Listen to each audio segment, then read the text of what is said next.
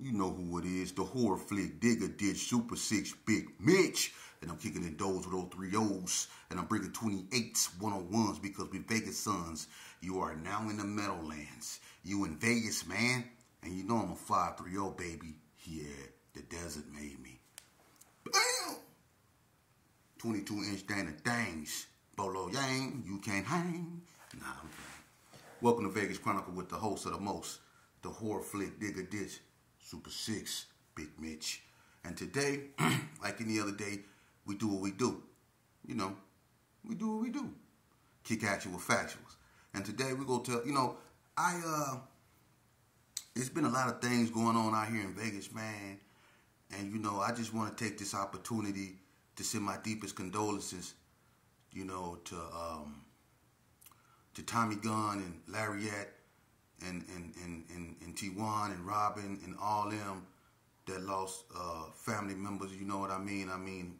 May God walk with y'all in y'all healing, and may God keep his hands around y'all, man. Y'all always in my prayers. That's family, man. And it's been real hard out here in Vegas, man. It has, man. It's been heavy, heavy, heavy out here, man. And, you know, right now we just need everybody to pray, man, and pray for Vegas. You need everybody to pray for each other, man. And it's just a tough time right now. But moving along, man, I want to tell y'all a story today, man. You know, I be kind of like reflecting, man, because it's that time. And although everything I speak on, you know, it's gonna be, you know, some about Vegas and some about other things. But today I want to tell y'all a story about an individual that was close to me. And this individual, man, you know me, when I'm close with somebody and somebody cool with me, you know, it's not about what other people say. It's about my relationship with that individual. And if that individual kept it 100 with me, we kept it 100. And today I want to talk about an individual, and this gonna throw a lot of people off because they don't expect me to say this guy, but this guy was my ace coon boom ever since I was a little kid, and his name is Eazy Money, Emorry Gary from Peru. Now, Eazy Money, you know, he got a brother named Ramon Gary. And I first met Eazy, you know, I've been knowing him since I was a kid, but to actually meet him, I first met him in NYTC back in, I think, 86 or 87. You know, me, him, and a guy by the name of Lil Dave from Peru were like the 3 shortest, smallest dudes up there. Of course, they were a couple years older than me, but, you know, we were the smallest dudes up there. But Eazy Money is known for a few things, you know. I remember when the Gersons went to Peru turf to fight the Perus. And I remember they had a nice fight out there, man. And I remember Eazy Money was out there fighting too. You know, he been a roof from day one.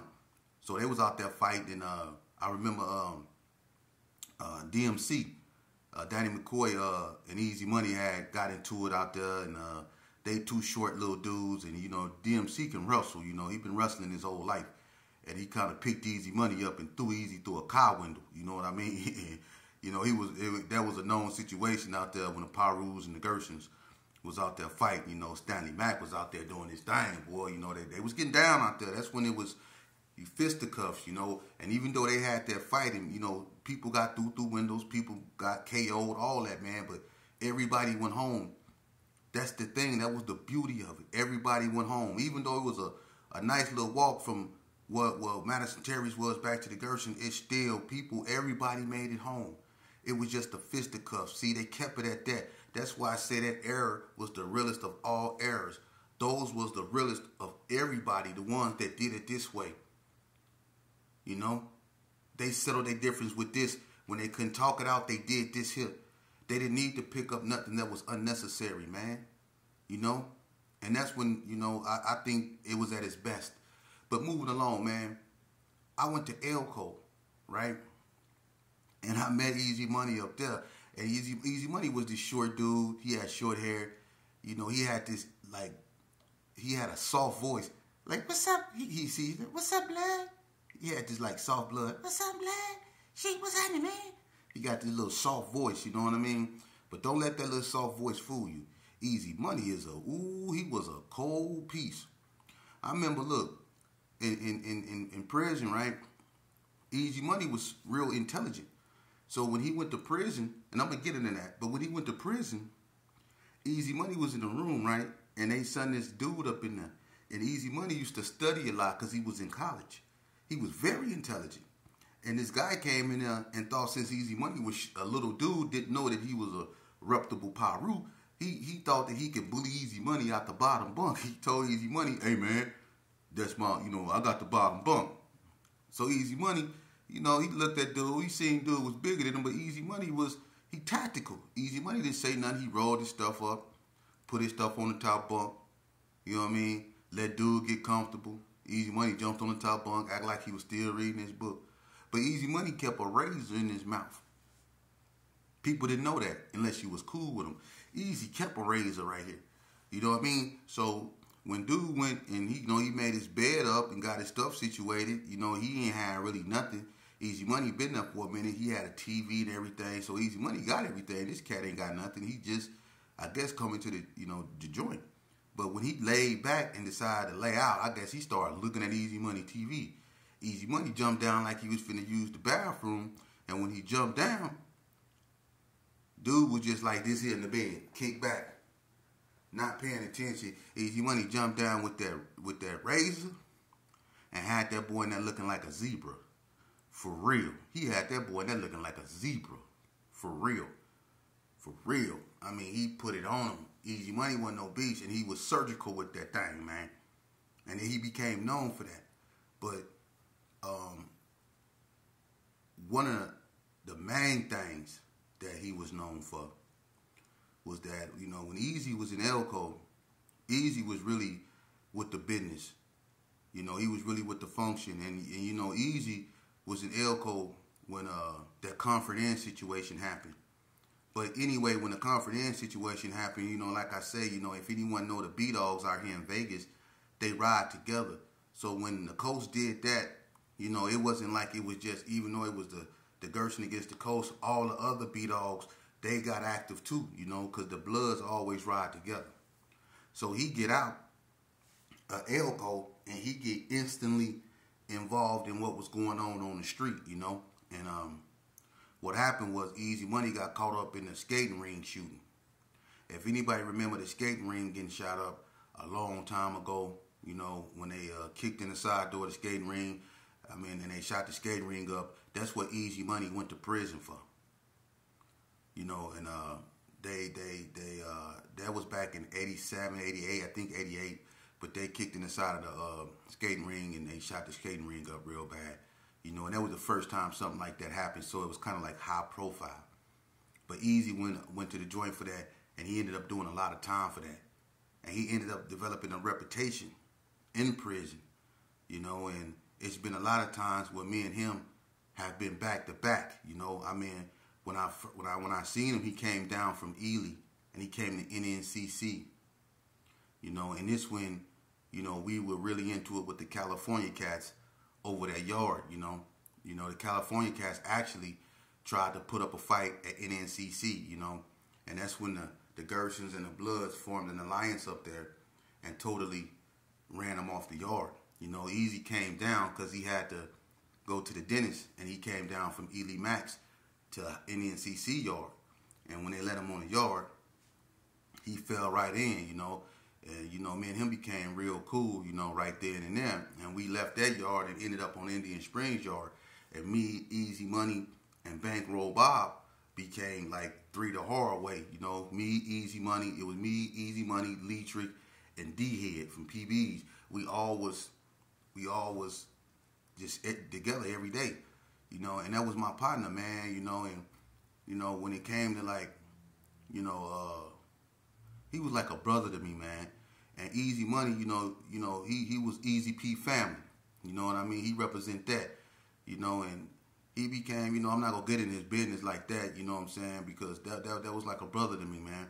And whenever I got into something and it didn't even involve him, he didn't care. He was coming and he was gonna handle his business. And anybody that knew me and Easy on the Springs knew how me and him ran together.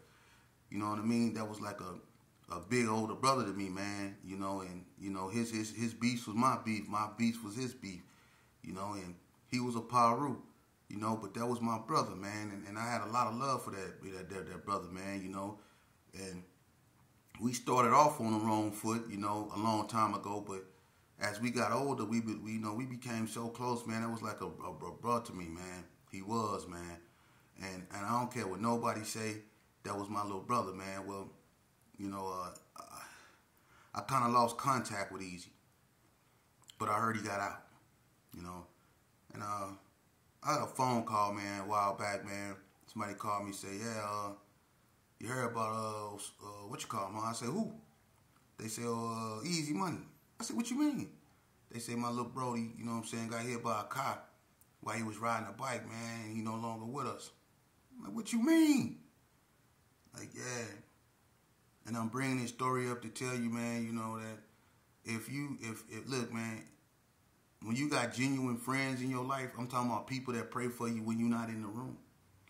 I'm talking about people that really look out for you. And it's crazy, though, because you can be from a certain area, but find out your best friend be from somewhere else that you're supposed to hate. It happened like that all the time. You realize that, you know, some of the cats that you used to be into it with turn out to be some of the most, you know, coolest dudes you ever meet. I got great relationships with Damus, man, and they like a lot of them is like brothers to me, man. You know, Wayne Love, you know, B.I. from Paru, you know. There's a bunch of them cats, you know, Ern P, a bunch of them, man. I got a lot of love for them, man. They like brothers to me. We don't look at that color and where we from to divide us, you know. We look at the struggle and what we've been through, you know, things we got in common, man. And a lot of us, you know, when we're around each other, we just get to be ourselves, you know, no mean mug and no extras. We just get to be ourselves, and some of us can crumb, some of us just like to laugh, and some of us just like to kick it. And it feel good to be able to put your guard down around people that you once considered your enemy and be able to talk with them, man. And it was like that with me and K-Dog from NTG. I mean, where I come from, you say his name over there, you know what I mean? That dude wasn't no joke. But me and him was in Tennessee fighting back to back against them cats out there. We had to put our backs, me, him, Lil Cries from 6-0, we had to put our backs back to back and fight that darn near 30 people from Memphis, man. You know, we became cool, you know, because we was in somebody else's state that didn't like us, you know, and we was all we had. So we became like brothers, man, and we didn't lose that bond when we got out. We didn't let what they was going through on the streets, you know, get into, you know, or have any type of impact on our relationship. We kept it cool. You see? And that's crazy because your own homies, the people you expect that from, you see, they hate on you for having and being cool with other people. But when you try to be cool with them, they end up stabbing you in the back. You see? I'm gonna tell you something. When I called my case and dudes was shutting the door in my face where I come from and telling me that they moms told them that they didn't want them hanging out with me, I dig that. You know who took me in? I was over there hiding. The reason why one time couldn't find me is because I was over there hiding out in Paru turf. I was over there with I was over there with Big Devilish P and Marquette. Rest in peace, P Stone. I was over there with them, laid out over there, getting water from Tara, laid out. And they ain't show me nothing but love. You see? But my own was telling me, man, my mama don't want me hanging around you, or shutting the door in my face. And I'm not saying all, but I shouldn't have to go up over there to get a break when I'm from over there. You see what I'm saying? But that's how it be, man. So youngsters, I hope if you listen to this, it's gonna be the same every time. This is the reason why I hope you listening to me. This is the reason why you shouldn't be so quick to call someone your enemy, and you shouldn't be so quick to call someone your friend. You see? You let them reveal who they are, and you judge them according to who they are. Don't let nobody put something in your head and tell you that they up over there is your enemies, and they up over there got to go, and they up over there is this, and they up over there is that. Don't do that, man. You let them up over there reveal who they are to you, and then you judge them solely on how they present themselves to you. Don't take what somebody else say. Don't take what these cats own or they beefs and ride with it, because a lot of these dudes have you into something over a female, man. A lot of these dudes will have you in something over pure jealousy. For real, your own so-called homeboys. And if you think I'm lying, all you got to do is start shining more than them. And then you go see the hisses. You go see the hatred. You go see the animosity. You go see the deceivery. All you got to do is start shining a little bit more than them. And you go see it. But the ones you call your enemy, or the ones you say you don't F with over there and all them be the ones that you need to mess with. Them be the ones that you need to connect with. For real, get up out that box. Quit thinking just because you come from a certain area, that's all what it is. It's not like that, man. And that's what'll mess up your mentality. Because you gonna end up losing, because them same people you put all your love and loyalty in is gonna be the same dudes that cross you out and get you that up there in them penitentiary systems, or go get you up over there where you don't want to be up under that grass. Them same people that you love and you show all this loyalty to, man. You need to break that chain of ignorance, man, and step up out of that box, man, and understand it. It's a vast world up out there. It's many different type of people. They might not be from where you are, but they might think like you. You see? Learn to talk to people instead of coming up with these preconceived notions. Learn to deal with people. Learn to respect people, and you will see, man, that a lot of this stuff you've been told is a bunch of BS, man. A lot of these dudes don't like them dudes over there because they probably done got into it with one of them dudes, and them dudes got the best of them. And now they want to come and get everybody because they can't accept losing the fight. They got out head up over a female, and he lost. Now he wants you and the whole crew to come up over here and get into it with them, and then somebody really get hurt, and now it's an all-out you know what, because he couldn't accept getting his behind whooped. Instead of telling that cat to let's run it back, he go get everybody else. Or the dude just straight up took his female and ain't nothing he can say that can get her back.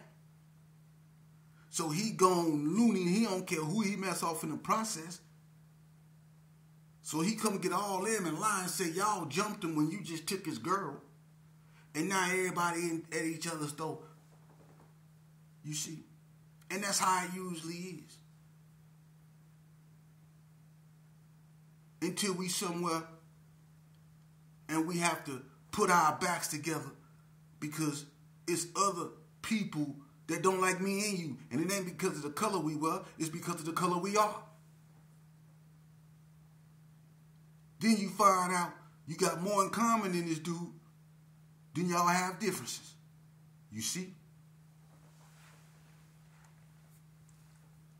Now let me ask you a serious question. And let me see if y'all man enough to answer these questions. And I can't hear your answer. But let me ask you a question.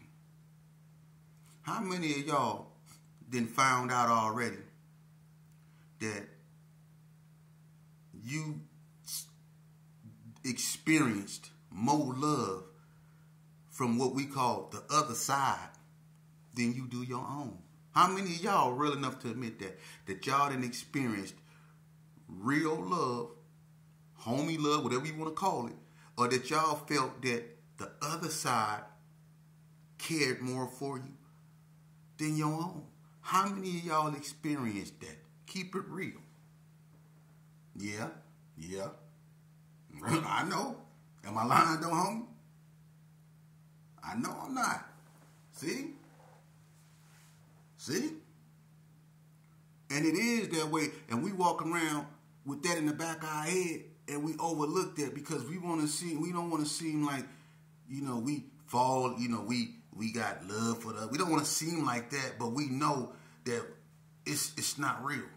And we walk around with this smirk on our face because we know it ain't real.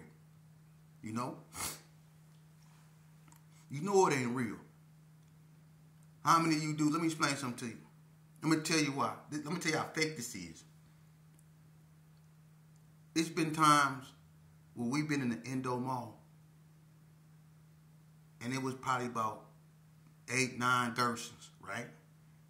We in there, and we run into about 7, 8 hoods. Mano, right? You know what happened?